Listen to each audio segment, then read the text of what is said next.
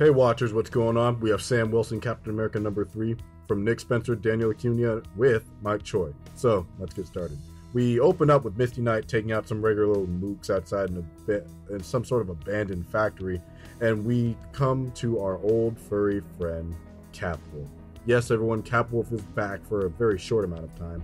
So, flashback to a connective string from some of the other issues, as Cap investigates evil Dr. Carl MALUS, who was mentioned before as some type of DNA splicing evil mad genius, and we see him working to make a string of horrendous human animal hybrids, a la Tusk, if you've ever seen it. And him and Cap actually engage in fight, breaking through the window, and he actually manages to overpower Cap, as we realize that Carl MALUS may not be everything that he seems. He has some latent symbiote powers when he was apparently eaten by Carnage.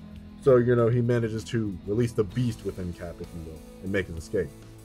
So as we jump back to where we started, Wolf Sam, or Sam Wolfson, if you will, and Misty chase after MALUS and his malicious animal menagerie, and they find their way to him and wind up fighting a whole host army of these horrible hybrids, and defeat them, capture MALUS, and actually stumble upon the grandson who we've been looking for and hearing about since the first issue. So he actually fused with poor old Red Wing, and they're currently looking for a way to cure him of that. Poor guy.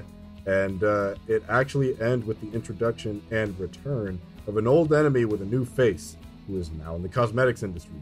And maybe more, enter Serpent Solutions. So the positive of this is it's certainly an interesting plot. It has connection to the past two issues, which is good. They're not overt, but they're thin, so it is kind of nice to have a slightly... To know that there's connections between the stories, but not enough to, enough to make them still individual. And it does kind of have its funny moments here and there, especially in MALUS's dialogue and when he interacts with Cap. The real negatives, I would have to say, is that this flashback method of storytelling may start to work against it if it continues throughout the rest of the series, because I certainly think it'd be a lot easier to tell just a story from start to end rather than start, go back, and then go back forward again to kind of keep up with how we started. It's just a little too jumpy. That might be an issue to detract from it. But all around, if you like the series, it's less political, a little bit more fun, a nice little interesting leeway stories. We introduce some new villains. So I got to give it a solid 8 out of 10. Don't forget to like, comment, and subscribe to Hybrid Network.